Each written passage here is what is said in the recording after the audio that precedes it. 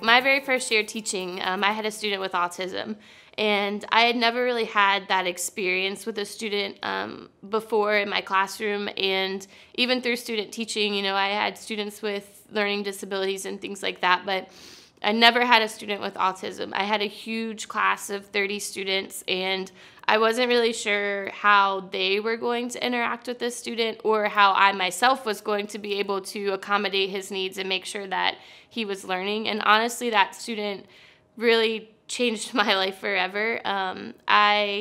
Just his perseverance in going forward and interacting with his peers and his classmates, and just seeing, you know, he had what some would consider a disadvantage at life, but he didn't see it that way, and his family didn't see it that way.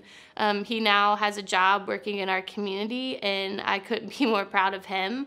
But I also learned a lot about my students, and that students really embrace those who are different if you set that culture up in your classroom. And those kids were awesome that year with him, and I learned so much from them about being accepting and not seeing that what some would consider a disability. And so I learned so much from him that year, but I also learned so much from my other kids.